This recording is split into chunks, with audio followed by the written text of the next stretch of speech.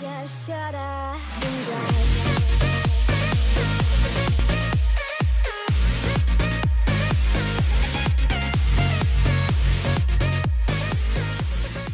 Hey guys, John here, and welcome to a special side series of NASCAR 06. Today we are going to be starting a fantasy season. So basically how this works is I have picked all of the tracks that the Cup Series normally does not run at, be they fantasy tracks or in a couple of cases tracks that the other series run at but Cup does not. And I've made a 15 race schedule out of it for a season mode run. And I'm pretty excited about it. I think it's going to be really neat. I think it's a cool idea. I don't know how many people have done similar things, but I mean, you know, obviously it's YouTube, so somebody's done it before. But I think it's going to be a lot of fun. And I have chosen to honor a driver who is no longer with us. I will be driving as Jason Leffler, because I feel like he was a guy who never really got a fair shake of things, and obviously his life was ended far too soon. So I think it would be really awesome to try to win this fantasy championship with Jason Leffler. I probably won't be utilizing the total team control aspect too much. I will in you know, certain circumstances or whatever, but typically we're going to focus on the race at hand. Alright, so let's run over the schedule here really quickly. You can see the first 5 here. I will name off the rest of them or show it on screen as a list or both or whatever. But we're kicking the season off at the Daytona road course, the track that, you know, Rolex and such things run at. And then we will be following that with Dodge, New York, Nazareth, Phoenix Infield, Mr. Clean, Dockside, IRP, Talladega Infield, UPS, Devil's Canyon, Texas Infield, Levi Strauss, Old Spice, and Speedway Boulevard is the finale. You might wonder why that, because this way Daytona is at the top and bottom of the list. We start at Daytona and we end, well, technically just outside of Daytona. The Speedway Boulevard road course takes place basically on the streets right outside the track. So I thought that would be a cool way to do it. And yeah, those are our 15 races, and we're going to be kicking things off, as I said, at the Daytona road course. Legend difficulty, limited assists, pitting. It's going to be a thing. But let's do this. Alright, this is going to take some getting used to, but let's see how we qualify here at the Daytona road course.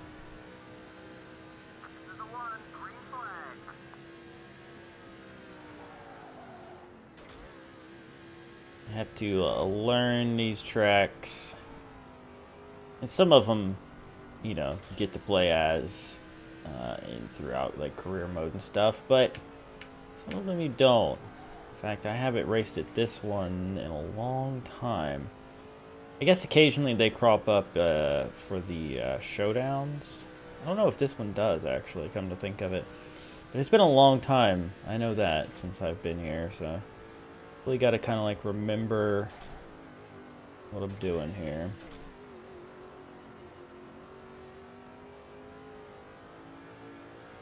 Feeling it out.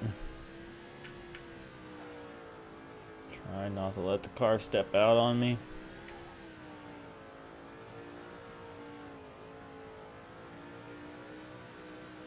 So far showing the pole, and it did feel good. Good lap. Like we're gonna win the pole. That is unexpected. That is unexpected. Alright, we are gonna be one and done. Look at that. Sharing the front row with our teammate Tony Stewart, or their teammate Bobby Labonte is 6th. This is going to be pretty darn interesting, if I do say so myself. Whew. Let's do this.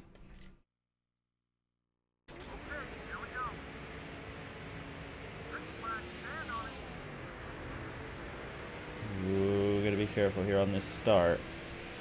I just might let my teammates go. There we go. I may not be working super hard to do the whole total team control thing for this particular series, but I'm going to try my best not to cause my teammates any grief. If at all possible. So far, so good.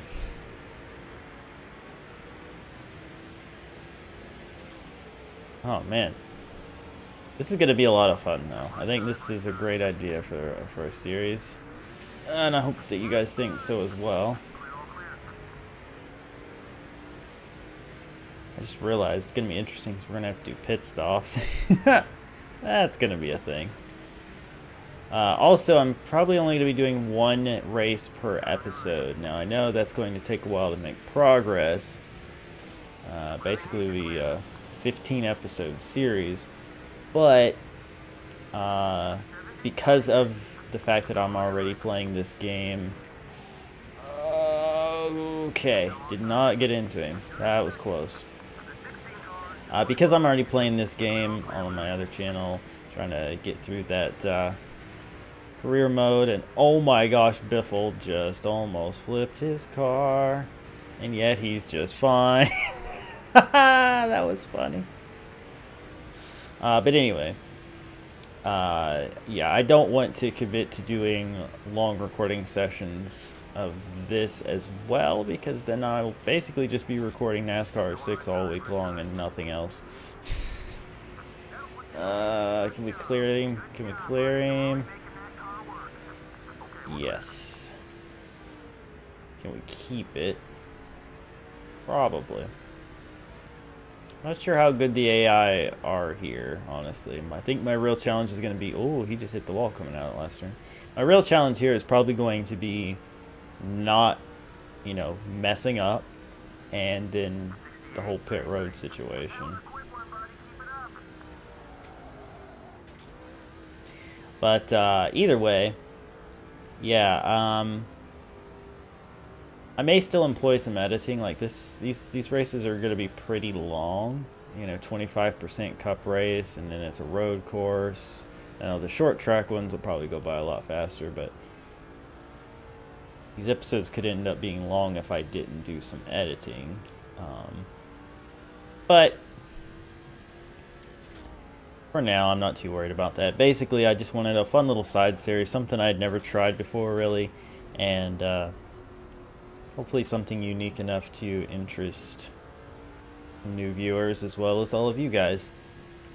So, yeah. Plus, I figured it was a good way to get this game back on this channel. Since, you know, all the racing stuff is going to be back on here going forward.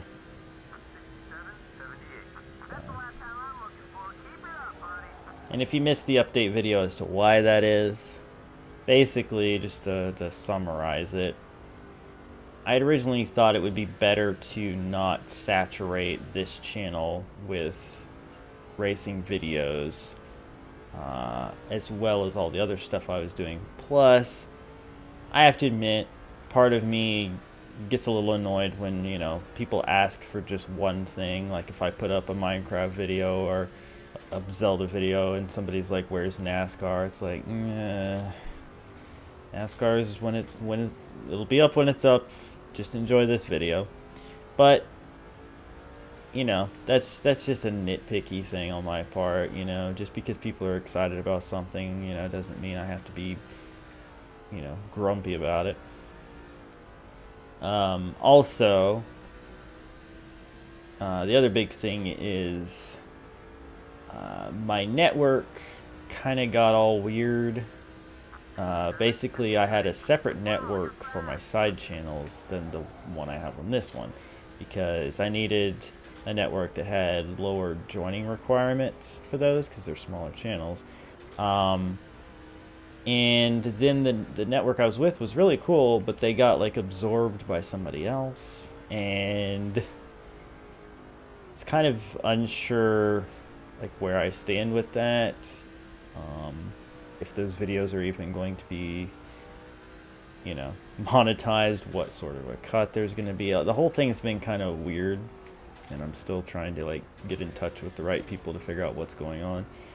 But honestly, going forward, I think I just want to focus on, you know, a smaller number of channels, keep the content consistent, and, you know, whether I'm playing NASCAR or some other racing game going forward, you know, it's just going to be one of the things that I'm doing and not like the whole focus. And if people, you know, are only here for one thing, I mean, that's fine. Chances are those that are here for the racing might see one of the other videos and actually enjoy it. So in the end, it's probably a good idea for that. And I know some people are going to say, why did you do it at all? But like I said, I had this thought that if I put up a NASCAR video and, you know, a Minecraft video or whatever all in the same day, that it was just like so much going on, like oversaturated. But I've kind of changed my mind on that a little bit, simply because I think it'll be a better balance all in all for everyone. So plus, you know, if you, the viewer, ever feels like, oh, there's too much stuff to watch, I mean, you don't have to watch it the day it comes out. That's the beauty of YouTube. It's just there. You know, you can go back and watch it whenever. So anyway, I've jabbered on a bit here and built up a pretty large lead because I am running some very, very good laps and amazingly not messing up. I thought I would maybe not remember this course very well, and yet I've done I feel like I've done a pretty good job of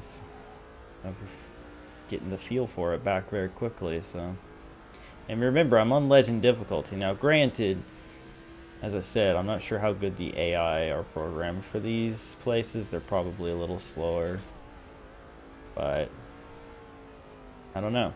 Either way, probably going to employ a little bit of editing now, and get a little closer to figuring out when we're going to get pit stops on the go. Whoa, hello. A little glitchiness there. But yeah, figure out when we're going to get our pit stops on the go.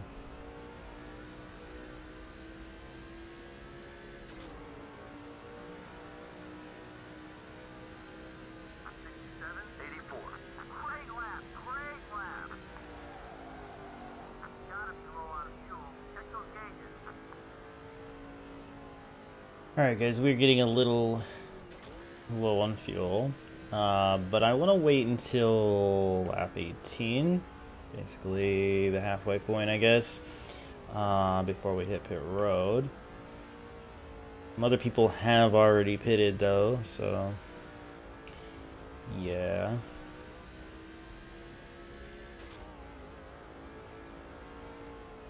Just trying to run good laps. Made a couple little errors, but like nothing costly, you know. Got up on a curb too much, swung out a little wide. Otherwise, very, very easy going. And I'm really happy with the overall performance here because, I mean, we have a huge lead.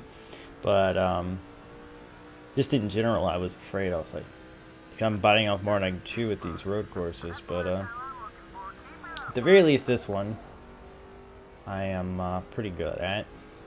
Some of the fantasy ones I'm a little concerned about. Well, especially the ones you don't really go to very much or at all. I vaguely remember, I think it's called Dockside is one of the ones, and I vaguely remember running that one just for fun sometimes, so I think I enjoyed that one. I know that, like, the got too wide there. The one called Devil's Canyon I was not good at, if I recall, so I'm not super looking forward to that, but we will muddle through.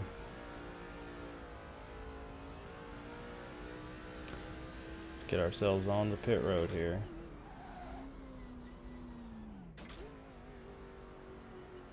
Okay, maybe a little slow on entry, but I think we're all right.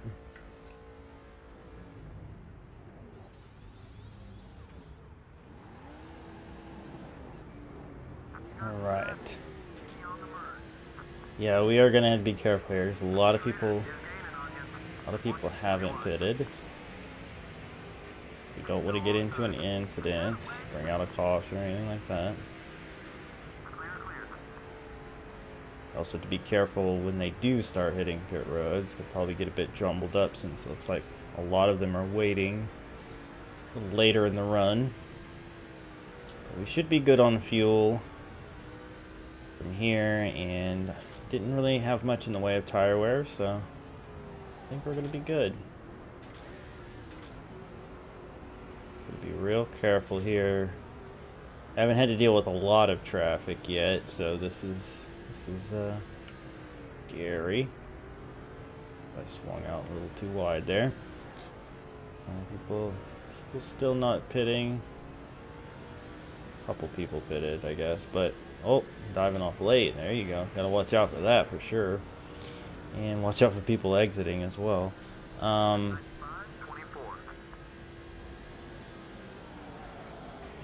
Stewart's still leading, has not pitted. I think Bobby was second.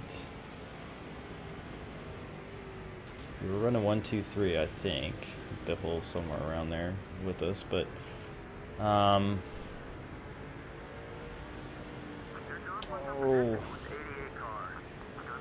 DJ, I'm not trying to do this to you, but you're a little slow, buddy. A little slow. It'd be cool if we could finish 1, 2, 3 with our teammates, you know, but obviously just want to make sure we're going to get back around the lead, which we should. We had a huge lead and a good pit stop. Okay, leaders are pitting, which means the rest of these guys probably will as well. I'm going to actually try to stay to the outside here. If they can do that. Not everybody did. Vickers did. Hey Terry, let's draft a bit.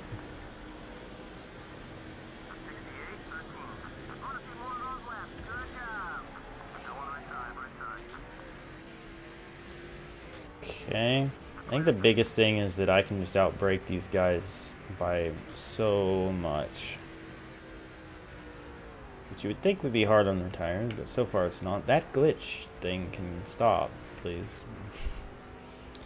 Alright, so Biffle didn't pit. He's leading. But our teammates did. We'll see where we come out along with them, I suppose.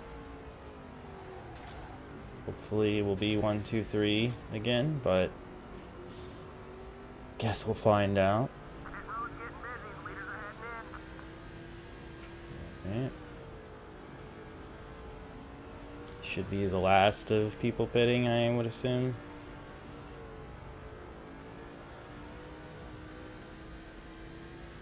Looks like everybody. I will assume the lead, I think, right there. We'll see how big our lead is, and I'm gonna assume it's gonna be a lead over our teammates, unless they got shuffled out or bad pit stop or something. Right now we have an 11.3 second lead. It was like 10 something when we pitted. Well, yeah, I think so. Something like that. We actually gained time in the exchange. That's pretty cool. But yeah. Normally I would be like, well, let's edit ahead again, but I don't want this video to be like that short. Plus, I think you guys are going to enjoy getting to see these tracks that just don't get much attention, so I'm not going to cut out too much. Cutting out that stretch leading up to the pit stop, you know, is fine, but I don't want to deprive you guys a chance to actually see these tracks in action, which is the whole point of doing them, is they don't, you know, get seen very much, so, yeah. One thing that I was going to talk about is the impending NASCAR season. It is very nearly upon us.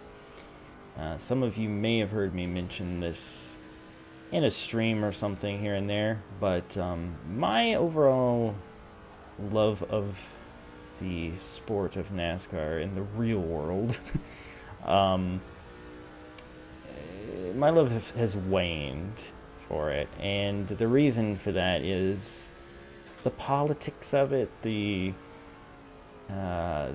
sponsors driving who has a job and who doesn't, the whole reasoning behind why some people have sponsorship and not others, and just in general the lack of, I guess, variety in the sport, because there's just, they don't let anybody do anything anymore, really. Like, crew chiefs can't tweak the cars, try something unique and gain time because it's gonna, you know, get a penalty for them, and etc. Just the more strict it became, the more follow the leader it has become. Now, don't get me wrong, I was super happy that Truex won this past year, because he's deserved it. He deserved it this year. He's deserved it before. It was great to see all his hard work pay off, and so I was super happy about that. But in general, the year itself, as far as racing went, wasn't great. And then there was the whole situation with Matt Kenseth, which I think was kind of the straw that broke the camel's back for me. You know, I'm not saying I was like the biggest Matt Kenseth fan of all time. I just feel like he was treated very poorly for a champion and winner, and a guy who could still compete for championships. Basically being forced out of a ride and basically into retirement is just trash, in my opinion. And so things like that have definitely gone on my nerves. And just in general, whoop, hey now, whoa, save it, okay. In general, so many people have retired recent years that I watched for so long, that there's just not a lot of people left for me to pull for. I mean, definitely still a Truex fan, but I just don't know if it's enough to make me tune in every week. So basically, what I'm getting at is, I am considering not watching the series closely this year.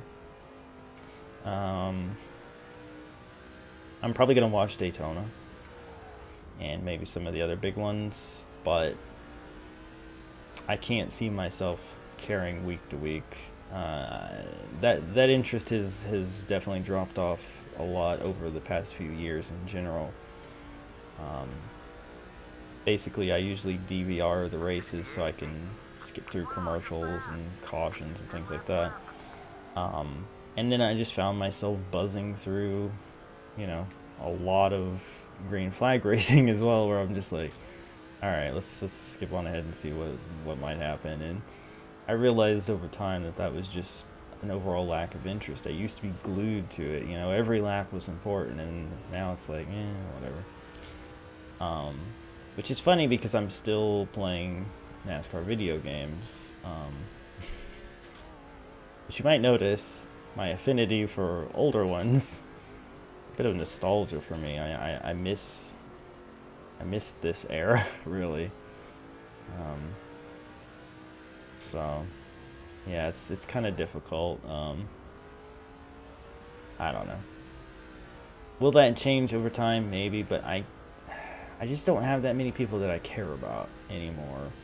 And, you know, I'm sure plenty of you are big fans of the younger crowd that have come in, but just not that many that I'm that enthused about, you know? Like, take the guys coming in for this season, William Byron and Alex Bowman.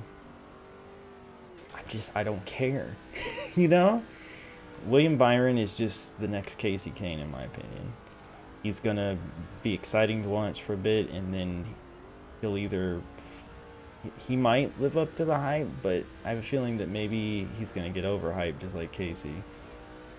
And Alex Bowman, I just don't understand why he was the choice. Like, I get that he filled in for a few races. I get that he has promise, but the guy never even ran a full nationwide schedule. I mean, just like put him in there, nationwide, sorry, Xfinity. Put him in there for a whole year. Let him run for a championship. Let him learn. And then think about it. Like, they could have had Kenseth for 1-2 years in that car, who could have done great things, and then had Bowman in or whatever. But I don't know. I'm kind of just to the point where, you know, a lot of people make excuses for things like that, like, oh, you know, you got to look at it differently, or oh, they did earn it this way or that way, and it's like, it's just not the same for me, you know? It's just not the same. I also miss the days when, you know, outside of dodging the big one at a plate race, there were chances that an underfunded team could still get the right setup on their car and you know, compete for a win. Somebody might, you know, go to Darlington or Martinsville or something and just be really fast, and you just don't expect it out of them. And it's like, nowadays that's not really going to happen. You might see the occasional oddball winner from fuel mileage or you know, like I said, dodging a big wreck, but realistically you're not. It's going to be the same handful of guys every time, which is kind of depressing. And then you've got the guys out there who just don't think have really deserved the opportunities that they've got and continue to get. So when somebody really good or somebody I like, you know, gets the axe or gets forced to retire or whatever, it's hard to swallow, basically. Anyway, that was a guessing at half. Yeah, so we're basically 6 laps away, 6 1/4, whatever laps away from the end, and I'm pretty sure we can go at least 9 laps on half a tank of gas, so we're fine there. We have a 16.5-second lead casually as I jammer on about stuff. But yeah, so hopefully you guys aren't gonna like be upset that I'm not that interested in IRL NASCAR right now, but like I said, IRL, it made me think of Indy Racing League. I meant in real life, but yeah. Anyway, because I know a lot of you would be like, hey, you see the race, let's talk about it, you know, like during a stream. And I may not always have any thoughts on it because I may not have watched it this season. So hopefully that isn't too much of a letdown, but I just, me personally, when I think about the time I need to spend to do it, worrying about spoiling it, trying to avoid things so that I can see the end without knowing who won, etc. Having that pressure off is going to be nice because I'm busy. I'm only going to get busier, realistically, this year. And, yeah. That's just one thing that I'm not super concerned about. And actually, kind of related to that, some of you might know that, you know, I've been a big WWE fan, but for the past several months I haven't been keeping up with it. I got behind on watching the weekly shows. I was DVRing those as well, and I got so far behind that I was having trouble catching up by the time the monthly pay-per-view would roll, or twice monthly pay-per-view now. And so I was like, well, I'll just catch up next chance I get, but I never did. And then I kind of got to this point where I was like, I'm so far behind now that there's really no point. So I just kind of started reading up on it, and I watched 1 or 2 of the pay-per-views without having watched the shows leading up to it. And now I'm kind of at this point where I don't know when I'm going to dive back in, but I'm probably not going to do it the same way. One thing that is going to help, though, is that I have Hulu these days, And Hulu actually has Raw and SmackDown on it. Well, NXT as well. Hey, that was our best lap. Nice. Can't believe we ran our best lap this late in the race. But anyway, yeah, the regular episodes are on there, and that's gonna make it easier for me to watch them because, for example, if I'm watching it the regular way, like with my satellite TV, that's hooked up in my office, so I have to actually sit in my office chair to watch like 3 hours of Monday Night Raw. And I'm already sitting in my office chair all freaking day, so I don't really want to do that, you know? So with it being on Hulu, I can watch it on my laptop, like in bed before I go to sleep. So hopefully I'm going to be able to catch up on all that, or at least start watching it, not catch up, but like start watching it again and stay current with it as we get toward, you know, Royal Rumble, WrestleMania, all that stuff. Like, I want to be watching. So yeah, it's a little different. But with NASCAR, I just don't have that ambition to be glued to it this time. And I have so many less people that I care about out there to watch. And sure, like I said, I'm still going to be a Truex fan, but like, he got that championship, so I kind of feel like that urgent need to watch and support is not really there for me now. It's like, okay, you did the thing. I can leave in peace now. So, yeah. It's rough, you know. Watched it for 17 straight years without missing a race, basically, and it's gonna be weird to skip a few here and there and all that, but I think it's just the way it has to be for now. And you might be thinking, like, did I replace it with some other interest? But I didn't. I don't really watch much TV at all these days.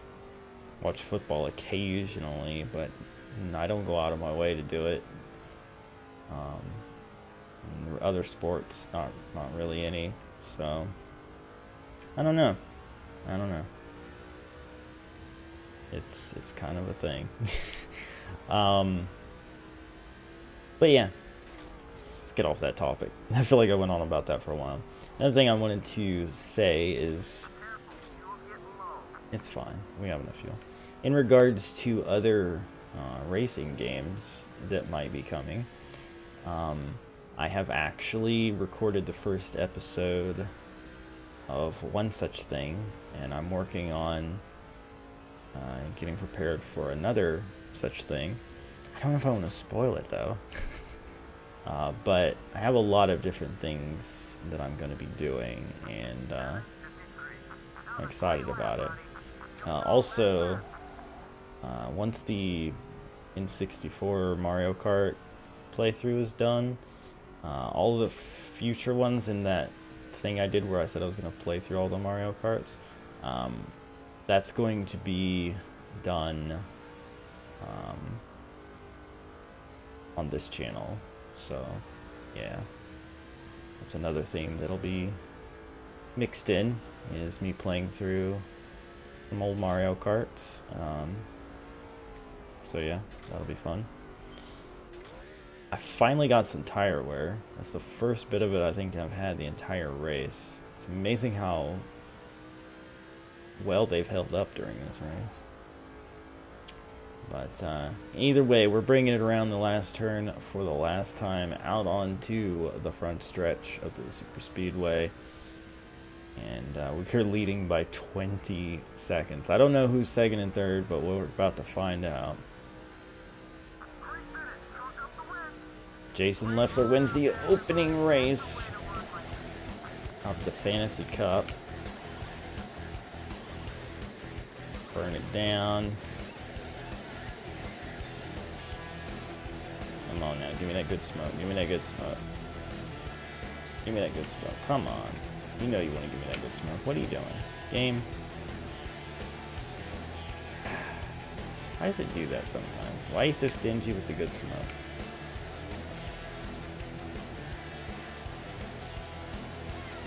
Well, fine then. Alright, let's see where our teammates ended up. Oh, Labonte fell to 4th. Or maybe he was always 4th. I don't know. But let's look at the full results here. We have 31 of 35 laps led. Biffle led 1, Stewart led 2. Labonte ended up 4th with no laps led. The rest of these guys here real quick so we can keep track of who might be running well in the points and what have you. And yeah, interesting. Alright, well, let's move on.